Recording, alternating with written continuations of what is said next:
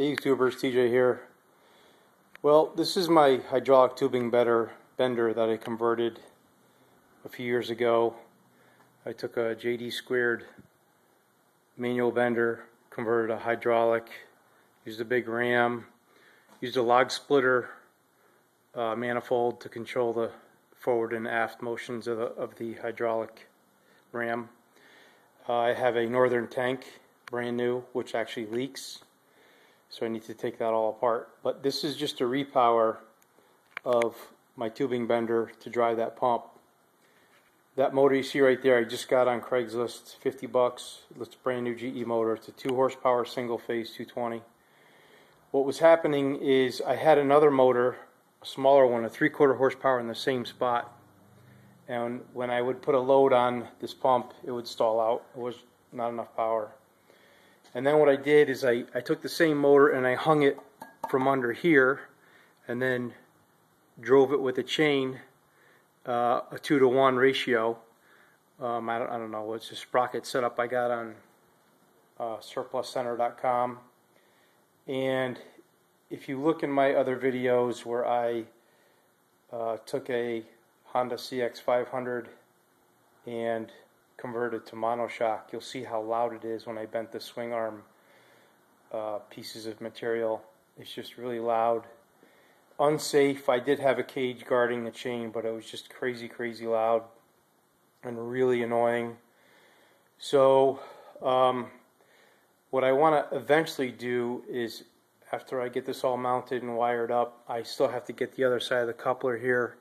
You get those at surpluscenter.com. They're cheap, like 20 bucks. So I'll have about 70 bucks into this. I need to get a contactor. The draws about 11 amps. So I need to get a contactor and wire it up. So probably all in all, I'll probably have about 70 or 80 bucks into this project. I do eventually want to put on this side of the bender is a ring roller. I don't want to get the ring roller from Harbor Freight. I do want to get the ring rollers from Princess Auto in Canada. Princess Auto ring rollers in Canada have 2 drives that drive everything, and they don't slip. It looks like a better unit, but the problem is shipping and everything from Canada to the US. But what I want to eventually do is make a bracket, put it up here, and get a hydraulic motor, and the hydraulic motor hooked to one side of that sprocket assembly, and you could drive the motor forward or backward, controlling it with like a log splitter valve I have here. So what I do want to give a shout out to, his name is Paul Short. He is from Canada. He has a great site, a great YouTube site, big following, where he did actually convert one of those tubing rollers with a hydraulic winch setup. Made a real nice setup, painted it really nice, TIG welded a lot of aluminum stuff. Looks very professional. But I do want to give a shout out to him because he gave me the good idea to put that ring roller at the end of this tubing bender assembly. My tubing bender is quite large. It suffices what I have. It rolls around in the shop pretty easily.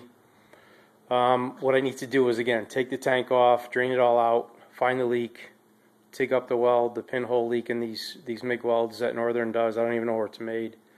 And eventually clean all this stuff up, paint it nice, and get it really running top notch. But again, that's after I do this other project, probably in the summertime, to where I put a ring roller at the end.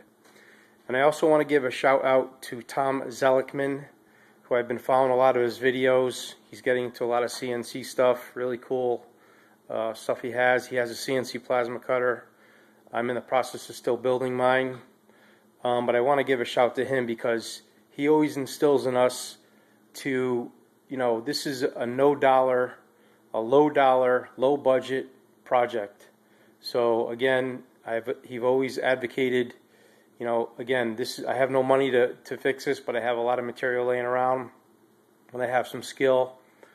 Not no money laying around, but you don't want to spend a lot of money on these projects.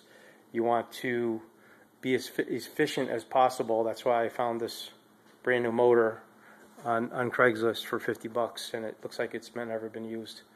So anyways, if you haven't subscribed, please subscribe. You can also visit my website. It's called tjsperformance.com. And please visit those other two people's YouTube sites, Tom Zelikman and Paul Short. If you haven't commented, please comment. And thanks for watching, everybody.